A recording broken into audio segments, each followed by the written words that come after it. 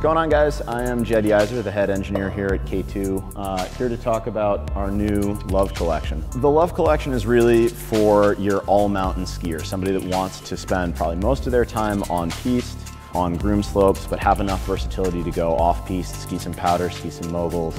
All of the skis have what we're calling our correct flex technology, which allows us to preserve the flex through all sizes. So on the short sizes, you don't get a really spiky flex profile. It allows the ski to bend consistently no matter what the size is.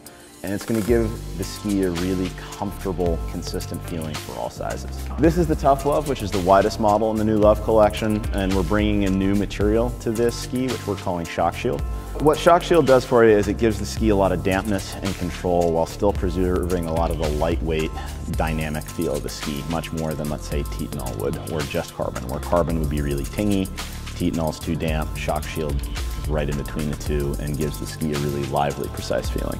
So in the new Luv collection, we really have a ski for any skier, no matter what their ability or what they're looking for on the mountain. And with the Shock Shield, really strikes a great balance between power and precision and dampness and control.